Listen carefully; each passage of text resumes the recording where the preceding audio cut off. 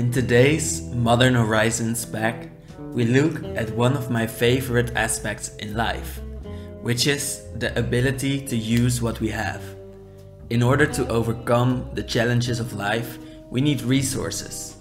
Humans are in many ways known for their resourcefulness. Our main superpower is to take stuff from around us and use it for ourselves. How do we gather new resources? How do we find the chances that could bring us further towards our goals? We could barge straight through toward it, or we could take a massive detour. Our curiosity naturally brings us to new places.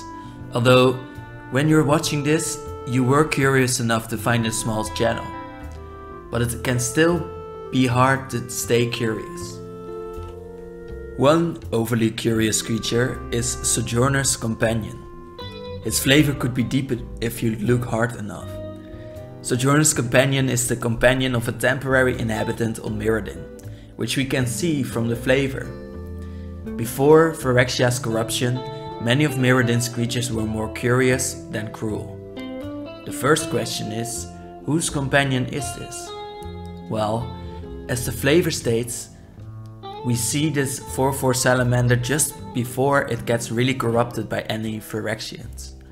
But we also know that this is not just one of Creator Karn's constructs, as the art from Lias Lasahido shows a greatly flexible metal friend, with folds on his fat and all.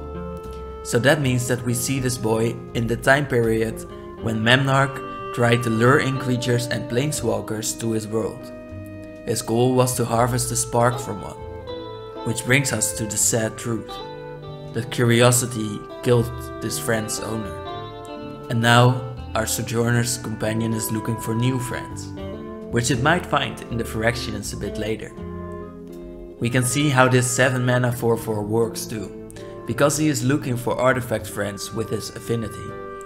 Or you might cycle it for an artifact land, you cruel being. Alright, we have to go through a little bit more deadly curiosity with Guardian Kirin. You see, curiosity is necessary, but it always brings risk. Even the famously wise Ojutai sometimes step or fly in the wrong spot while trying to learn. The flavor here says that followed to Kirin is an Ojutai expression for died a hero's death. I imagine that this celestial being that Anastasia of Chinikova created lures in creatures only to have them die. Then it grows from their passing with a +1 counter for it, which is strong on a flyer. This blue Kirin, which is beautiful golden patterns, does seem able to lure some curious learners in. But why is this a hero's death according to the Ojutai? Well, they value knowledge and learning.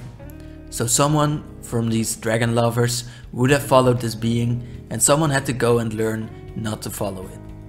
Of course, this is a saying and not every Ojutai ever follows this Kirin, but after having one member die, they would never let it happen again.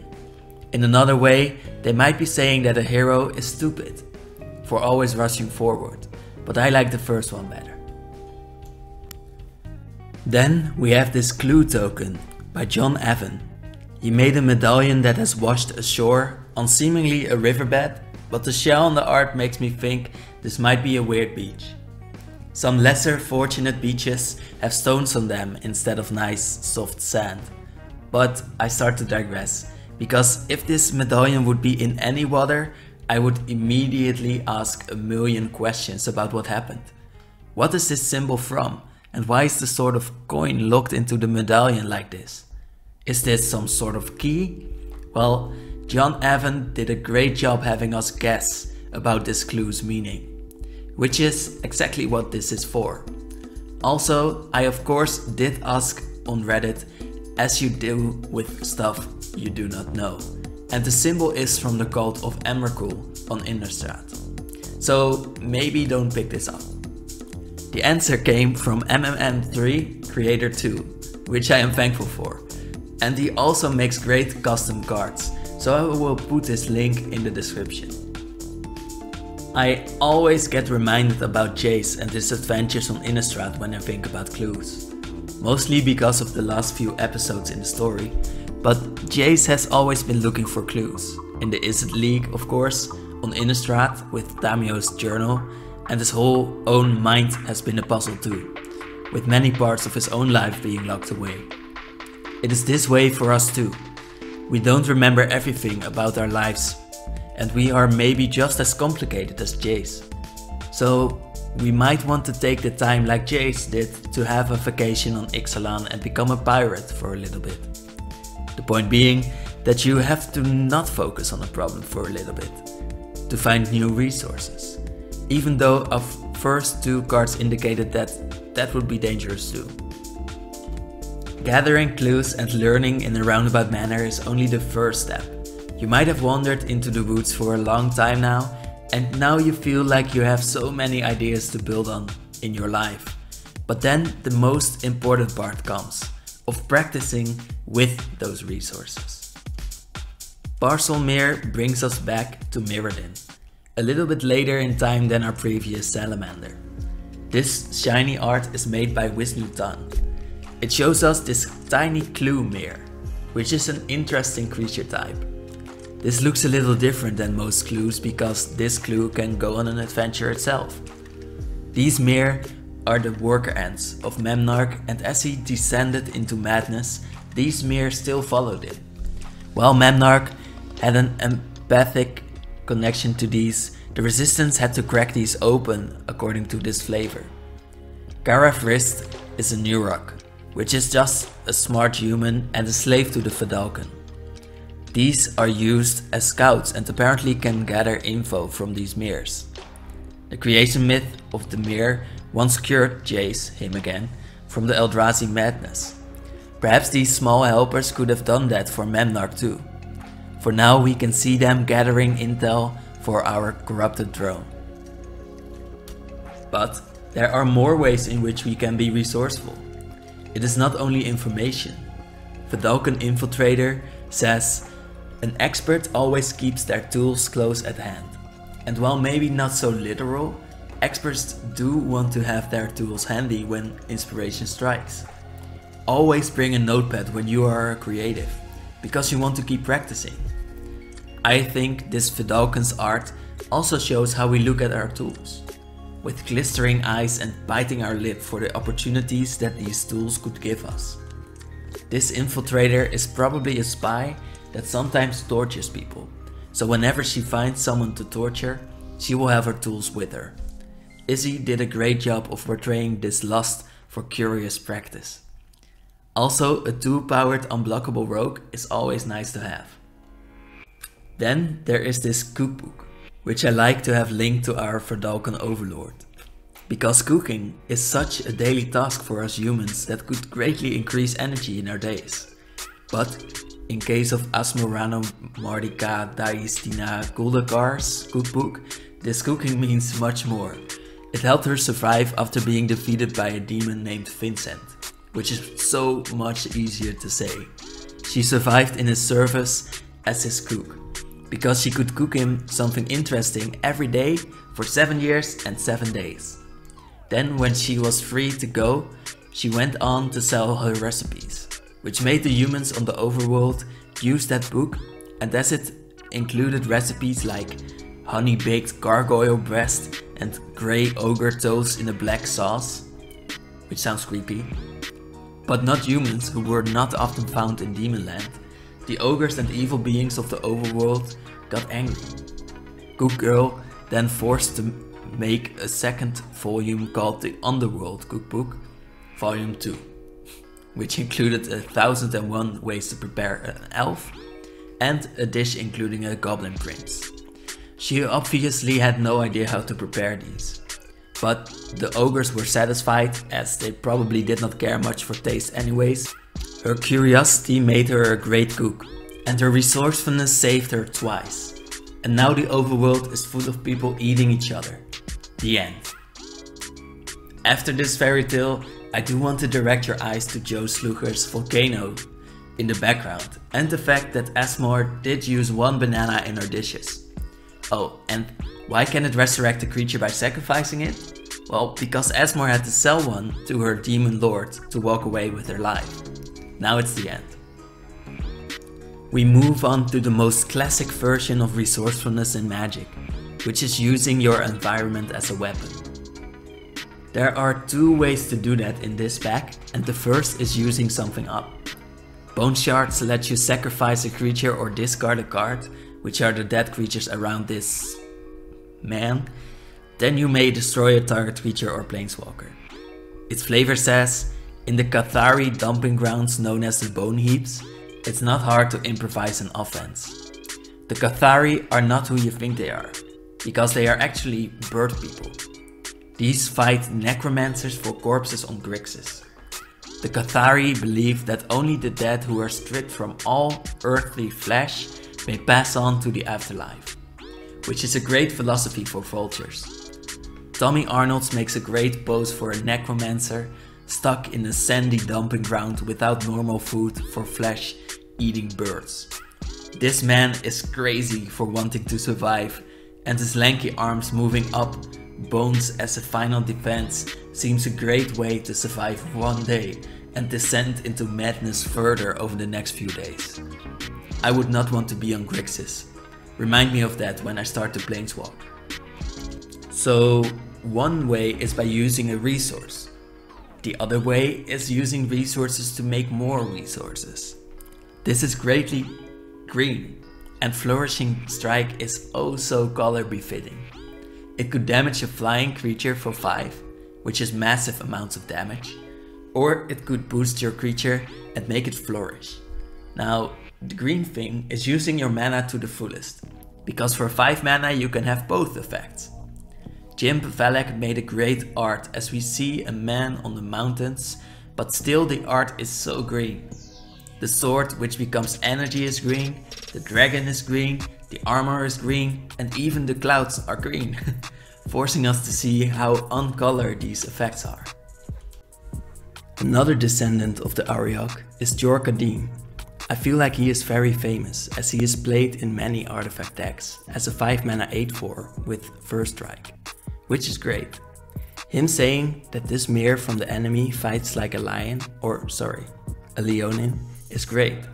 Not because this potential 3/3 could even defeat him, but because of the opposite. This mirror could never defeat Jor, if he would be serious, but these are annoying enough for him to have to focus. So his observation is probably more of a joke to his fellow soldiers. And then the epic sun on this plane makes this mirror feel like a real hero. Izzy is doing great in this pack with the mirrored in cards. But well, some small creatures and robots need weapons to survive. Some creatures use more natural resources. Look at this man's great tusks. He is rightfully shouting over his own mountain range, because this 7 mana 7/5 is a beast. Chris Seaman did a great job of making something look slow enough for you to be able to react, but menacing enough for you to still change your game plan around it. He made this elephant-like bull creature roar to announce his presence. This represents the suspend mechanic in a way for me. Then in 4 turns, this beast will have moved down from his mountain and is attacking you head on. But in the meantime, you will have a chance to gather your resources for this upcoming 7-powered trampler that is coming whether you like it or not. Great story. From a giant beast that might take a little while to get to you, to an anarchiomancer in the form of a goblin that needs to refrain from casting his spells too fast in order to have his clan fight each other before the enemy arrives. The flavor says a good cruel shaman can work a whole clan into a frenzy. A great one will wait until the enemy is nearby.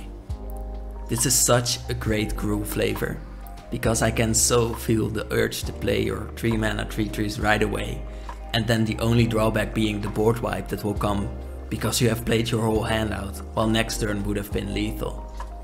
That is the Gruul vibe for you, and it is even more true when all your cards cost 1 less. But that aside, this card is amazing and its effect is very popular in the form of amulets. But Gruul likes creatures more anyways. The art from Joe Sluger again shows us another object in the light of something we would rather not look at. This goblin has hatred between his hands and is looking at it as if he cannot wait until he may release it. It is not the knowledge of when to release the spell, it is having the patience yourself to wait for the enemies that is hard for this goblin. Why is rage a resource? Well, it is an emotion in yourself that you can use. If you ever had a customer job, you know that anger can sometimes be a great motivator. The same goes for any job, including customers or guests, by the way. Just take your rage and turn it into a source of energy for the rest of your day. But don't let it consume you, or you might turn out to need some weekend hobbies that you cannot get rid of. Not that I am speaking from experience. But this devil is a great representation of let out anger. This devil is played for 2 mana, again. Can get in as a 3/3, but then you have let your anger go, so you will have to lose a little bit of your sanity next turn. The flavor is very Rakdos too, with the announcement that audience in front row may have throats whipped out. Knowing the Rakdos, they probably announced this after the show began. Anger is a resource, but do not let your resources become who you are, because that is very anger, emotions, just knowledge and curiosity. But in Magic, we have some people who use their own people as resources too. We represent these as zombies or ghosts to make them seem less human. But these kinds of people do exist in the real world too, who use everyone as a resource. Let us look at Cursed Totem, a 2 mana artifact that stops all activated abilities from creatures, which is strong, but its flavor says, sorry, Great One, but did I hear correctly? I am to entrust this powerful artifact to our worst resources? By Flestrim, Cable Servant. This Great One wants to use the lesser researchers, so that these can be cursed and his actual competent researchers remain usable. This Cursed Totem is a totem that was found deep in the jungles and was not supposed to be found by humans. But now that it is, it will stop them from being useful and will curse them in that way. This does not seem deadly, but in a way this totem is a bringer of intense bad luck. If all your retainers will not be able to retain your demons and the pit fights turn against the cable, I will be waiting for the glorious moment. It does seem like many of these resources get turned against us, and I think that is true to an extent. Resources can be used in any way, so whether it will be good or bad is still uncertain. Matt Stewart made an art piece where it seems our previous resources will be used again in a world-changing manner. One ambition unleashes a legion of horrors. I always wonder whether necromancers will be able to control their zombies forever. In the case of Dracula, he gets eaten by his own ghouls in some stories.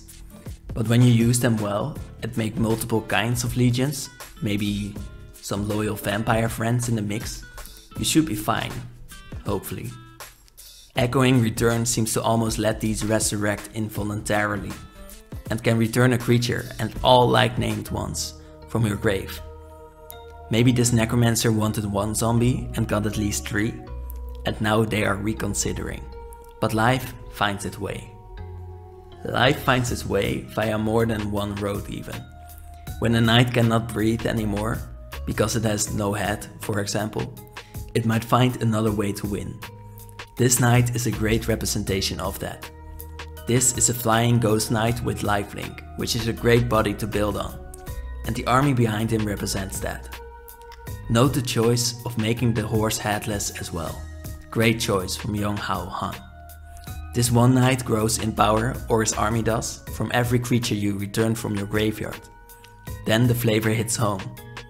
This charge as being deadly and eerily silent, because the ghost does not make much sound, and the zombies apparently keep silent too as they charge in. That is frightening and cute, because this knight keeps his army around him forever. That is just a show of immense love. From a loving general to someone who truly does not care about his soldiers. Cheddarfang is a general who can just drop and sacrifice some of his squirrels to make another creature or himself stronger or dead. But then still squirrels keep following him, probably because he knows how to keep the power of the nuts to himself. But mostly because he had a secondary stash of resources, which is his reputation. Do you see these fangs on his necklace? These are supposed to be dragon teeth. It is said that he took down 14 dragons by himself and had his army of squirrels take down the rest of the dragon army. It is said that the dragons attacked the squirrels, but in my opinion, they would have no reason to do such a thing. Therefore, I think Chatterfang attacked the dragons, and as he defeated them, he could rewrite history in his favor. Squirrels are evil beings, and if you want to follow them because they seem cute, then just look at this one that sacrifices his own, so-called cute friends for a chance of slaying some unsuspecting innocent dragons. Power can get to your head and you should be wary of it, so that you will not fall as deep as Chatterfang. So be careful, but curious too. Keep your goals in mind, but also make sure not to sacrifice too much in the process. Magic can teach us a lot and squirrels show us how not to be. Stay safe. Thank you for watching.